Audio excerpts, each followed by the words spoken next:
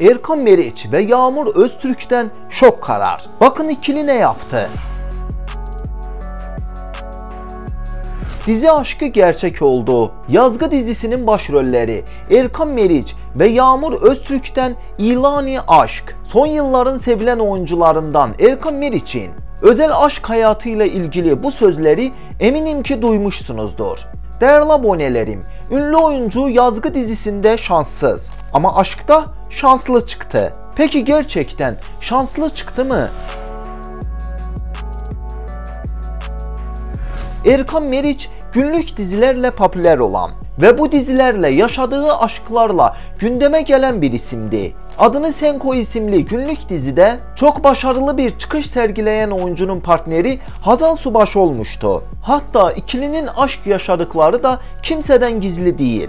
Bu aşk o dönemde çok konuşulmuş. Bir süre ilişkileri gizli kalmış ama daha sonra ortaya çıkmıştı. Dizi setinde tanışan ve adını Sen Koy projesiyle popülerlik yaşayan Erkan Meriç ve Hazal Subaşı ilişkisi 2019 yılında bitti. Basında bir dönem çok gündem olan iki isim de sonraki dönemde farklı projelerde yol alarak oyunculuk yolculuklarına devam ettiler.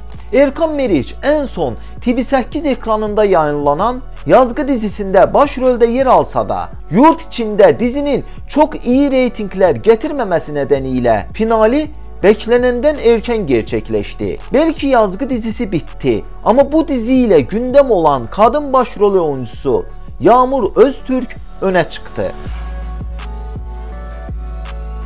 Ama Yağmur Öztürk'e yazgı dizisi kariyerinde popüler olması gibi bir de aşk kazandırdı.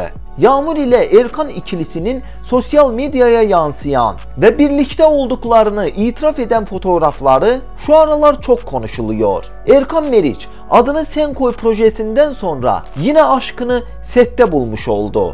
Yağmur Öztürk de bu vesileyle ismini çok daha büyük kütlelere duyurma fırsatı elde etti. Ama en önemlisi birlikteliklerini sosyal medya hesaplarından kalp emojileriyle duyuran taze aşıkların aynı eve taşınmaları. Evet sevgili aboneler, ikili bundan sonra aynı evde yaşayacak. Bu durum oyuncuların bazı hayranları tarafından pek hoş karşılanmadı. Bu nedenle bazı taraftarlar oyuncuların nişan bile olmadan aynı evde yaşamasını doğru bulmadı ve oyuncuları bu adımlarına göre eleştirdi.